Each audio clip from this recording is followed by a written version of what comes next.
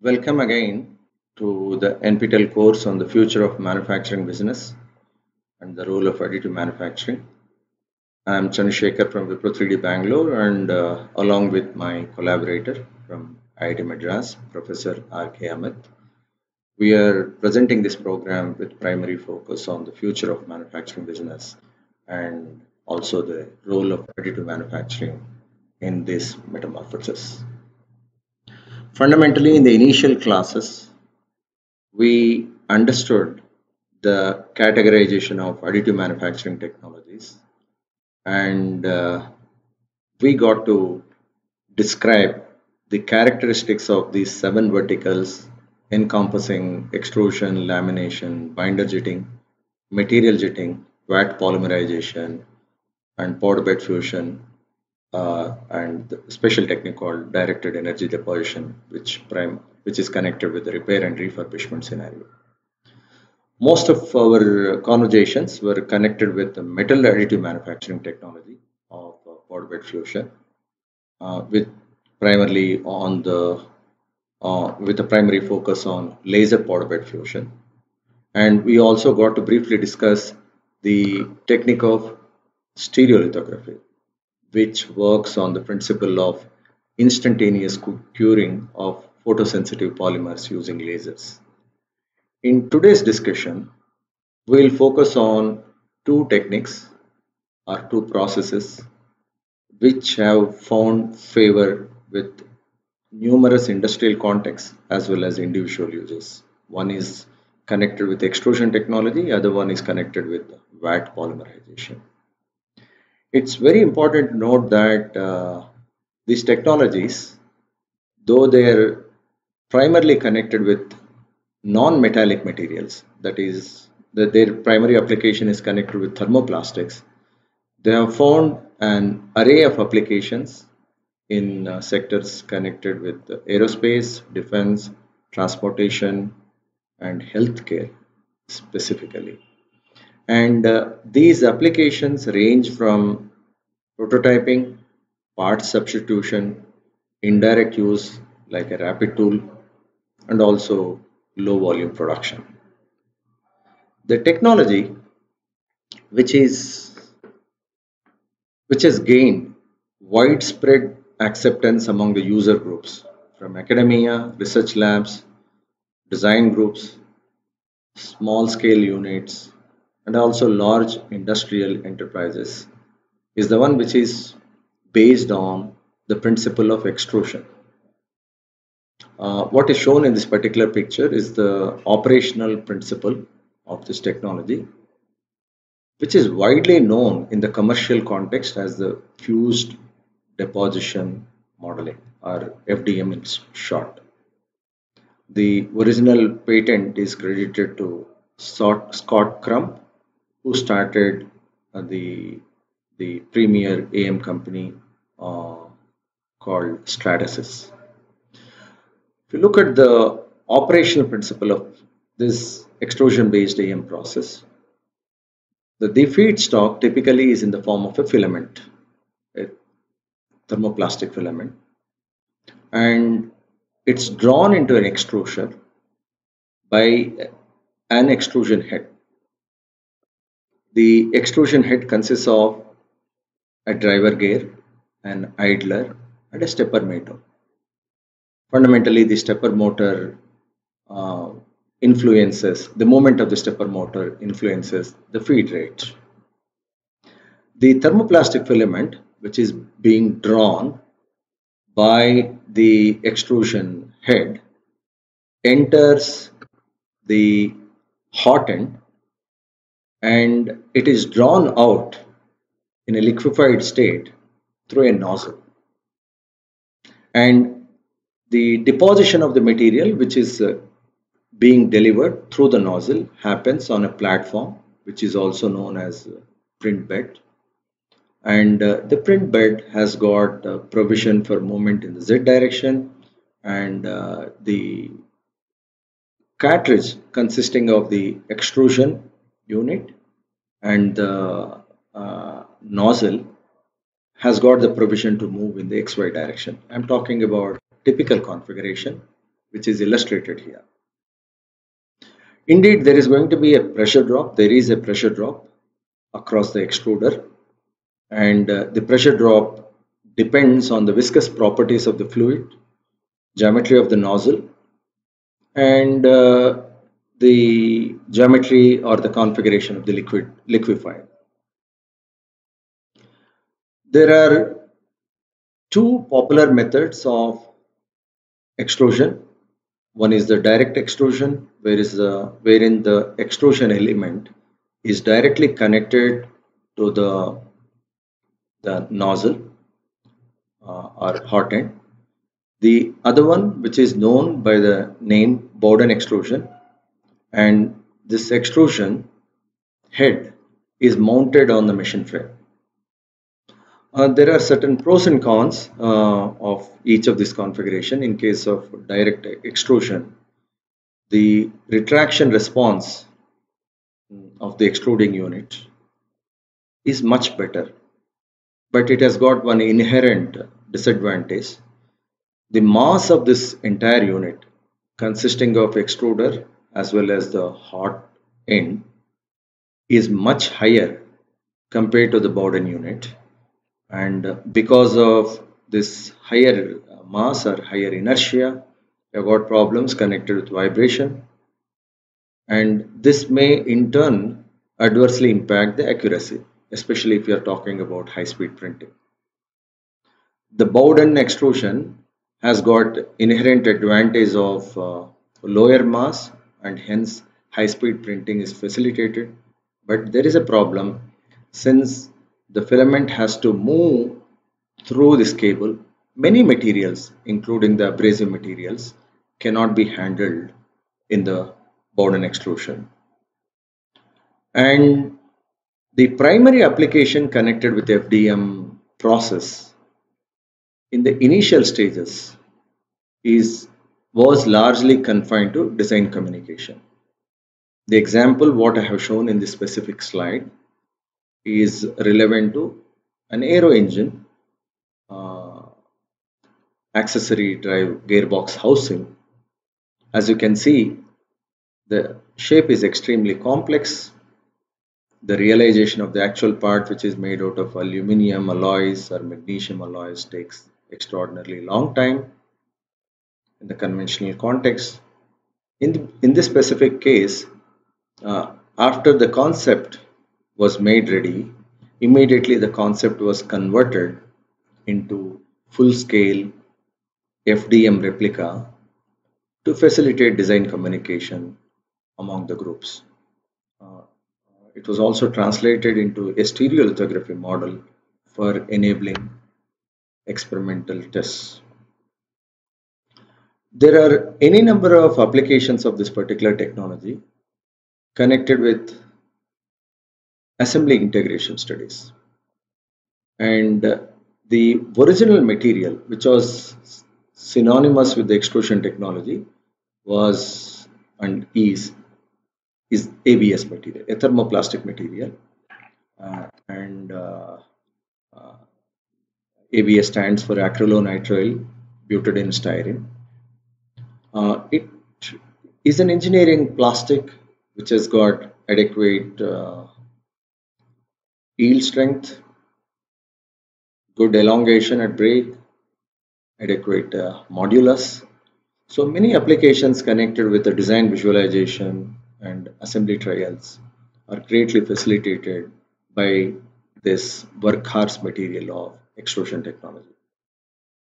This is one of the case studies corresponding to assembly integration of the entire aero gas turbine engine. You can see in this slide the mock unit of a scaled down unit of aero gas turbine engine, consisting of the fan module, the compressor, the combustor, the turbine, exhaust, the casing, several line replacement units. They were all made using ABS parts and assembled together, and fundamentally the scaled down assembly was extremely useful, not only in terms of design communication but it was also used as a tool, as a facilitator for optimizing the location of LRUs. The other material which has become synonymous as the workhorse material of the extrusion technology is PLA. PLA stands for polylactic acid. It can be made from starch, and it's highly affordable, and the PLA parts come with adequate stiffness and good detailing. And if you look at the strength and yield properties, they're adequate enough to take care of the prototyping and also to take care of the testing, especially in those situations and contexts where the max stress could be limited to less than 30 megapascal. In this specific case, what is shown as the direct application of a PLA FDM usage is fabrication of a transmission gear assembly of an ornithopter, a mechanical bird, and fundamentally this mechanism assembly is responsible for converting the rotary motion into the flapping motion of ornithopter. So because of the affordability of this material and because of the adequate strength which is associated with PLA, the extrusion based additive manufacturing technology has become a favorite among the design groups, startups who are into the development of devices, and most importantly the academia which are interested in conducting optimization studies on new products. So in this specific case, about half a dozen variants of the mechanisms were designed, developed and tested in less than 2 months time without the usage of time consuming injection molding options, by virtue of integrating the extrusion based additive manufacturing into the development of ornithopters. This is one more example connected with the drones, a fixed wing drone. And what is notable in this case is high strength offered by the FDM material called Ultem, developed by Stratasys. The yield strength is close to 70 megapascal, and it has got necessary notched impact characteristic also. In this case, the structural component connected with a fixed wing aircraft or drone was realized out of Ultem, and all the electronics including the motors and the sensors were directly integrated into this FDM structure, and the resultant drone was successfully flown in the field trials. So the newer materials have enabled the parts which come from extrusion manufacturing not to be confined only to the prototyping but also for field applications similar to the one which I have shown in the slide. But it's very important to understand that there are several parameters which impact the strength of the part. The parameters could be connected with the build process like raster width, the air gaps, the angle, the contour width and the gap, the infill density that you use, and the layer thickness. Several studies have been conducted by contemporary research groups through various methodologies so as to improve the strength of the part corresponding to the usage of ABS, nylon, polycarbonate, and PLA material in extrusion additive manufacturing systems. It's also very important to plan the support structures, and some of the characteristics of parts are also dependent upon the characteristics of the build system. the type of extruder that we use, the nozzle diameter, and whether there is a provision for preheating the build plate. So all these parameters connected with the build system also influence the properties and performance characteristics of the FDM parts. It's important to consider the extent of post-processing to make these parts usable for end-use context. Significant amount of effort is time and effort is required, corresponding to improving the surface finish, and in some cases you may have to resort to secondary processes like plating and micropeening to improve the surface quality and to improve the surface integrity. Incidentally, many parts made out of ABS, when they are used for aesthetic purposes in the context of industrial design, they are subjected to electroless plating procedures, by virtue of which nickel, copper, thin foils of nickel and copper are plated on the surface to improve the aesthetics. In case of the extrusion based additive manufacturing, it's important to consider a phenomena called stringing or unwanted oozing of the material out of the nozzle. So the speed of the extrusion head is controlled in such a manner that the oozing of the molten filament through the hot end doesn't lead to the creation of unwanted structures called strings. The other important consideration is about support structures. In all those instances where you have got thin overhang features, it becomes imperative to make use of support structures. But thanks to water soluble support structures which have been brought to the forefront by Stratasys, removal of the supports no longer is a functional issue.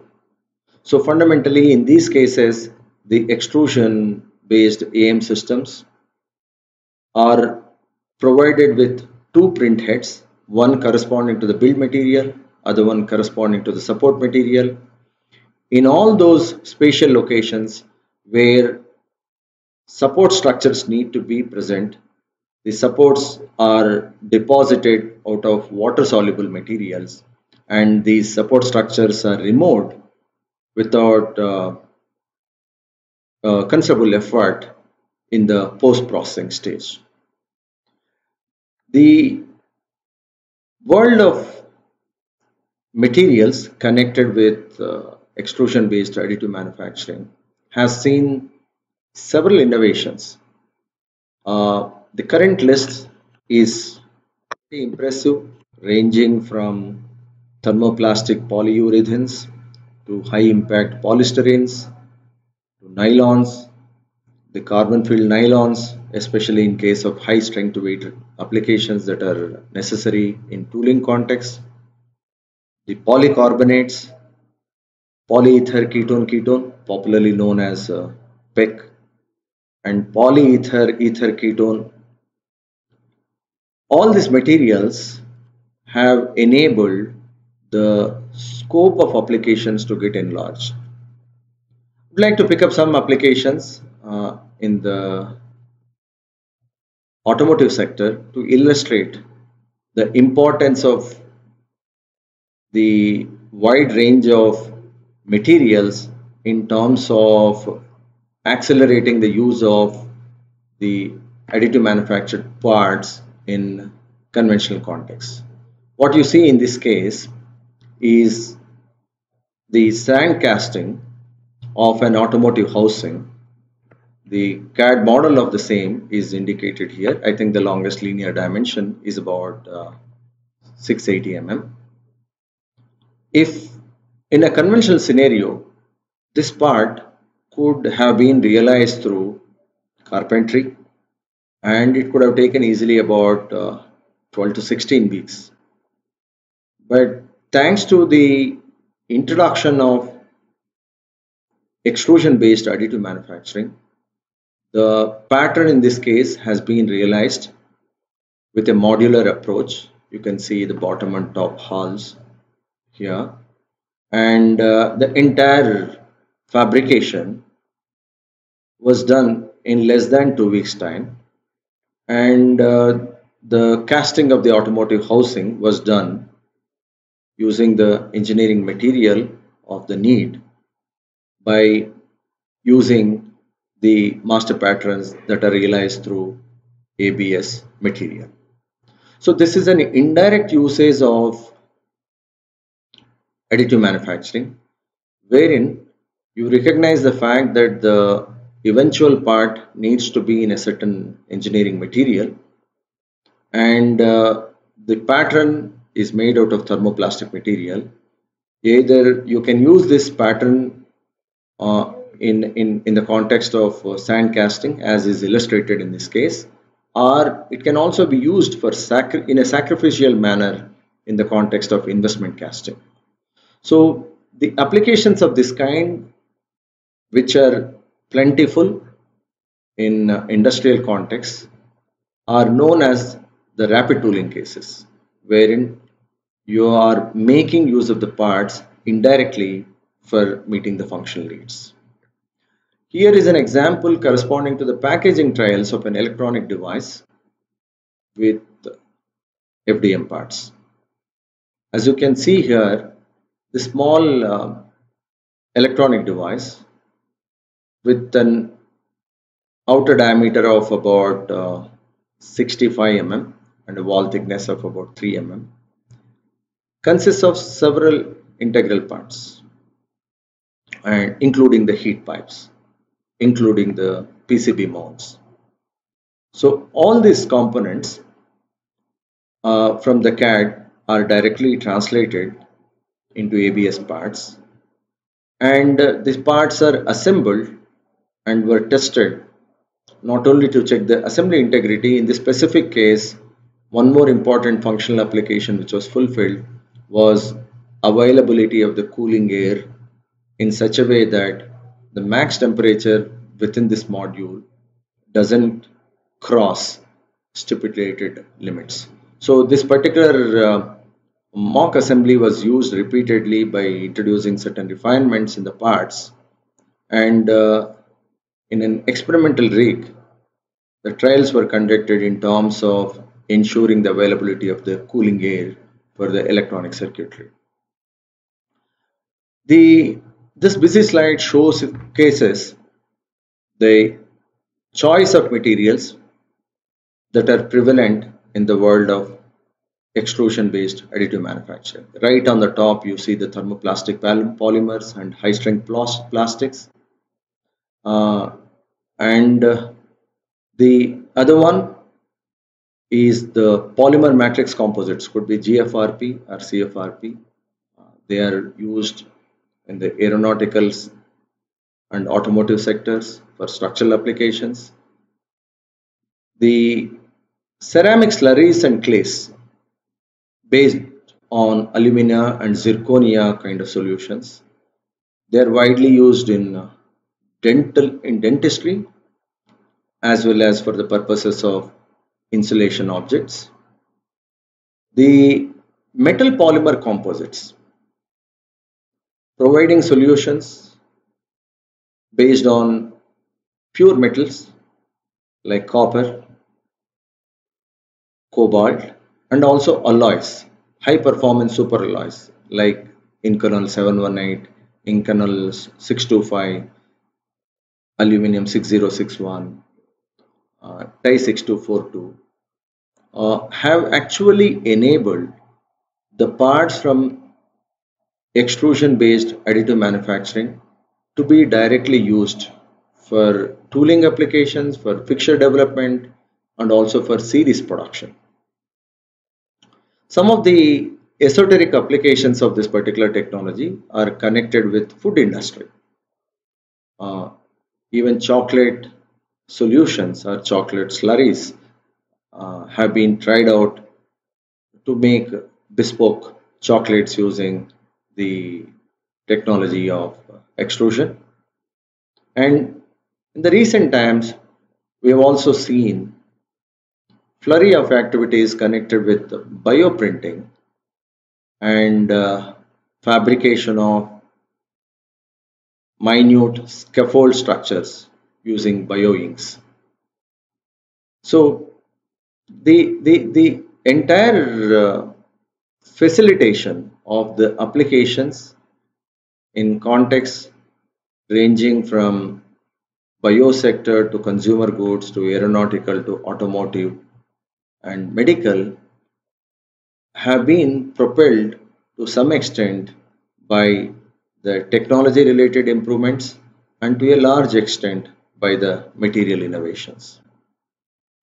And here is an interesting case study connected with sheet metal forming using FDM tooling. Uh, this is one of the favorite applications in the world of auto sector for making parts such as engine cradle, radiator and instrument panel support beams, and suspension components. And in few contexts, it has also been used for making the airframe components. The sheet metals with a thickness ranging from almost half mm to 2.5 mm out of aluminum alloys, steels, titaniums, and nickel alloys are formed using the AM tooling. And it has been reported that the AM tooling was able to sustain pressures up to 70 megapascal and up to 600 cycles of forming with no discernible surface degradation. Incidentally, the materials like polycarbonate and ultem provide one more functional advantage. They do not adhere to metal, so they have got inherent lubricity. So, especially in case of low volume manufacturing, it has been proven uh, that there are several advantages connected with the cost reduction and time compression by using the forming tools through materials like polycarbonate and ultem based on the extrusion additive manufacturing technology. The other materials which are connected with the extrusion process are the thermoplastic polyurethanes, uh, similar to what you see in the insert diagram here. They are typically used in case of flexible hoses and ducts, and the elongation at break is close to about 500 percentage, and the handling of this thermoplastic polyurethanes is slightly different compared to more viscous materials, and it has been proven in multiple contexts that the making of customized solutions connected with flexible hoses can be done by integrating TPU into extrusion based additive manufacturing.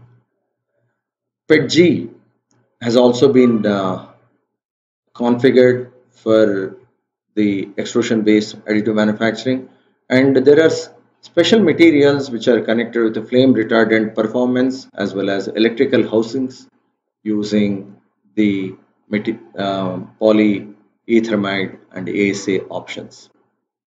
One important application which has found favor with orthopedic surgeons as well as uh, maxillofacial surgeons is about developing patient specific tools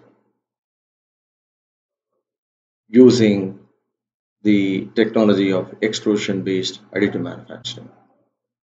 In this case, the data, the input data could come from an X-ray or a CT scan, and using special purpose pre-processing software, this data is converted into a CAD model, a 3D CAD model, um, and this data in turn is used as the input for 3D printing on an extrusion based additive manufacturing system.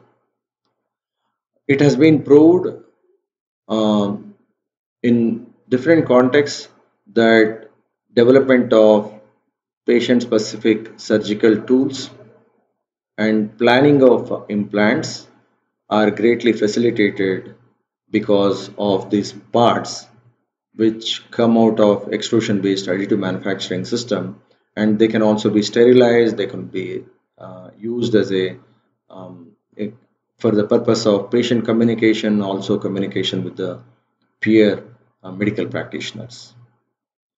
It's important to understand that the configuration of the extrusion based additive manufacturing system has also undergone certain changes, certain refinements in the recent times. The original configuration was based on the Cartesian model. So we had the extrusion head moving across or along the orthogonal axis. But in course of time, we had new configuration called the delta configuration, wherein the typically the build plate is stationary, it doesn't move in the z direction, and if you see it's circular in its shape, and the extrusion head is mounted on three articulating arms. So fundamentally the extrusion head can move in any direction in XYZ space, and the Z height in this specific configuration is substantially higher compared to the configuration connected with Cartesian coordinate system. We have also seen the emergence of polar 3D printer, wherein just need to use two engines, one connected with R, other one connected with theta. So in case of 3D printers which are based on polar configuration, you have a rotary table, and you got a gantry system which moves in a radial direction. So the advantage of the polar coordinate based 3D printer is that you just need to use only two engines instead of three engines that are synonymous with a Cartesian 3D printer. The simplest form of extrusion based additive manufacturing is the usage of a robotic arm. So a single robotic arm with mobility in XYZ direction and connected with an extrusion source is found to be adequate enough for realization of the parts. Needless to mention, in this case, the surface finish as well as the part fidelity will be significantly inferior to what you see in case of systems that operate on Cartesian coordinates. There are also other variants of the process. In some of the cases, the feedstock comes in the form of rod. So it's not a filament, but it's a rod. So to push the rod, we need to use greater amount of force. Maybe this is facilitated by piston or rollers. In other cases, we have also seen usage of pellets. The pellets are small granules of thermoplastic. They are driven to the nozzle by a rotating screw or a piston, and the entire unit is contained within an extrusion barrel. So the whole extrusion barrel is heated along with the nozzle. But the advantage of this particular variant is the cost of pellets is significantly less compared to the cost of the filaments, and hence realization of large structures becomes economical. It has been reported that pedestrian bridges with a length of almost 24 meters with a width of almost 4 meters have been successfully printed by hot extrusion of pellets. The other opposite of hot extrusion of the pellets is the cold extrusion of slurries. The feedstock in this case is a viscous suspension of solid particles, solid powder particles, and it could be ceramic slurry, it could be liquid chocolate or clay, and you don't make use of hot nozzle in this case. And after the material is deposited, we need to wait for certain time for the drying to happen. The technology of extrusion based additive manufacturing has seen several new phenomena emerging, and one of the most important thing is the development of free and open source hardware. Dr. Adrian Boyer from University of Bath started this movement called RepRap in 2014. Fundamentally, RepRap stands for self-replicating rapid prototyping systems. So the entire configuration corresponding to the hardware and software of this extrusion based additive manufacturing system saw active contribution of volunteers from several parts of the world. And this particular model also got repeated again in the projects connected with Fab at Home and Lulzbot 3D printer, and they were all associated with open source hardware projects for DIV 3D printers. And these movements connected with open source hardware has led to emergence of several startups and also to reduction in the prices of the extrusion based EM systems in a significant manner. So much so that there are tens of thousands of extrusion based additive manufacturing systems that are operating currently in high schools, in elementary schools, and also in the tinkering labs spread across the length and width of the country. Coming to the industrial context, one important innovation which has marked the emergence of the usage of metal polymer composite parts needs our attention.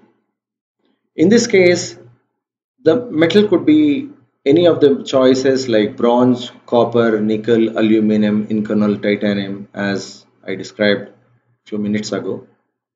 And the metal polymer composite is extruded akin to the process that I have described already, and it requires industry grade printers which have got provision for operations at high temperature, and in many of the cases even the print bed on which the part is printed is preheated. So what happens in handling metal polymer composite parts is the realization of a green part at the end of the extrusion cycle. So the green part is not dimensionally stable, and the green part consists of nearly 20% binder and 80%, approximately about 80% metallic material, and it has to be subjected to catalytic debinding so that we can get rid of the binder in the quickest turnaround time. The strength of the part may not see significant improvement, but after the catalytic debinding, what you get is a brown part which is dimensionally stable, and the brown part is subjected to sintering, and post sintering it is subjected to series of post processing operations, making the part amenable for functional applications. So important to note that in this case the nozzle temperature could be as high as 250 degrees centigrade, and the print speeds could be limited, and the print bed temperature need to be somewhere between 50 degrees centigrade to 80 degrees centigrade, and we have to deploy 100% infill density.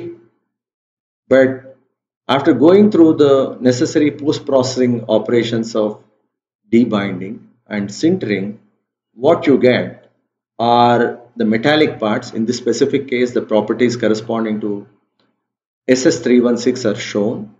As you can easily infer, the tensile strength, the yield strength, and the elongation and the impact characteristics of what you get through a metal polymer based composite are adequate enough for meeting the needs of wide array of industrial usages. It's because of the phenomena of this kind that there are many instances which are emerging in the aeronautical, automotive, manufacturing and tooling sectors, wherein the low volume batch production is being attempted through industry grade 3D printers. What do you mean by industry 3D grade 3D printers?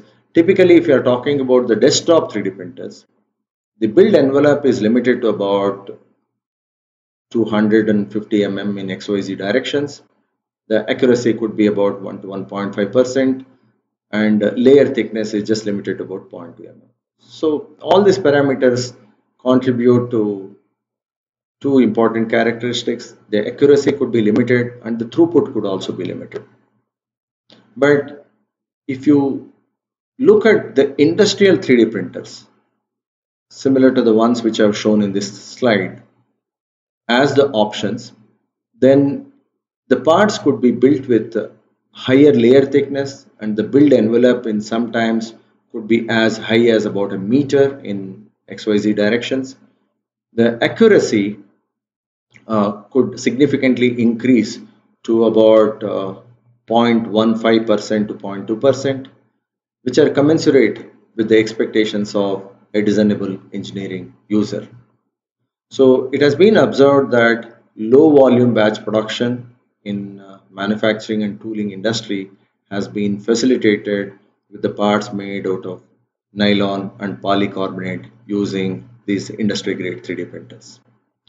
One more technology which has been used with the similar kind of felicity for low volume batch production in the context of dentistry and hearing aid industry is the digital light processing. So we did spend some time in understanding the operational principle of stereolithography. In case of stereolithography, what happens is the CAD data governs the movement of a UV laser beam on the surface of photosensitive polymer, which is put in a vat, and because of the interaction between the laser beam and the UV curable resin, the resin undergoes instantaneous transformation from liquid phase to solid phase. But the fundamental element in this case happens to be a laser. In recent times, the process of stereolithography has been substituted by a technology called digital light processing. What do you mean by digital light processing? Is there is no usage of any laser beam. You have got a light source and you have got micromirror assemblies, and fundamentally the light source, it was developed way back in 1987 by Texas Instruments. It consists of tens of thousands of micromirrors of the dimensions of 8 by 8 microns, which are arranged in a rectangular array. Each of these micromirrors is pivoted, and depending upon the electrostatic attraction, it can be made to swivel by about 12 degrees in either direction, and the movement of this micromirror fundamentally leads to the curing of that small area which is in the line of focus. So the introduction of this technology of the micro mirrors has led to an emergence of new process of VAT polymerization, and this process is known as digital light prints processing. The other option is connected with LCDs. In this case, you got a backlight, there is a polarizer, you got analyzer, and between the polarizer and analyzer you got a quarter wave plate. Fundamentally, through optical elements, you are able to translate the movement of the light wave in such a manner that the light is enabled to pass only in those zones where you want the polymerization to happen. In all other instances, the analyzer cuts off the signal, and there are no moving parts. The entire motion of the light waves is only enabled through optical elements. This particular technology, which is devoid of the usage of laser beams and moving elements, has led to mass customization of the products in medical industry, both for dentistry as well as the hearing aids.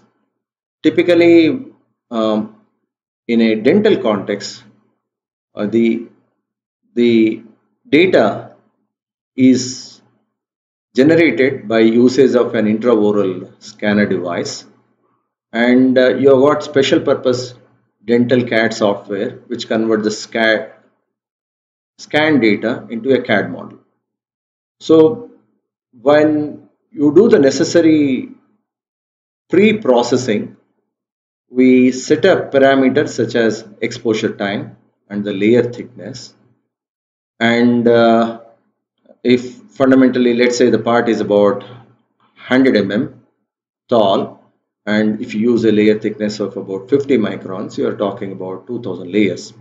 But unlike the case of stereolithography, where the laser beam has to move discretely point to point, here entire layer is exposed at one go. So the processing time is phenomenally compressed. So we are able to make parts of this kind in few hours.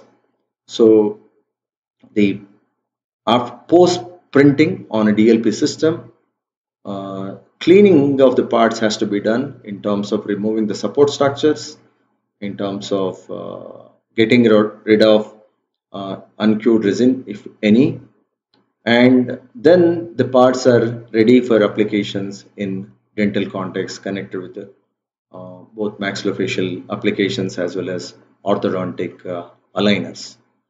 As you have seen in this specific case, a part with a show D hardness of about 80 has been realized in less than 13 hours of time. What has been remarkable in extending the usage of this technology is connected with mass personalization or mass customization in case of hearing aid industries. You can see in this case, in just about 6 hours time, dozens of these mass customized casings for hearing aid industry have been realized through the application of digital light processing and successfully used in such a way that the eventual customer gets an experience of superior fitment. So the applications of this kind have come to the forefront in a significant manner, both in the national and international context, and several models connected with gifting solutions, packaging solutions, and device solutions are taking advantage of making these parts out of the technologies of digital light processing for providing mass customized solutions. So I just described the applications of two important technologies connected with plastic materials in the world of additive manufacturing. One connected with extrusion process, other one connected with VAT polymerization. The purpose of describing these two processes and the pertinent applications is to showcase the possibility of new business models that are based on the digital manufacturing technologies in providing timely solutions and delivering the products at the point of care without the tooling penalties that are associated with conventional manufacturing. Thank you so much.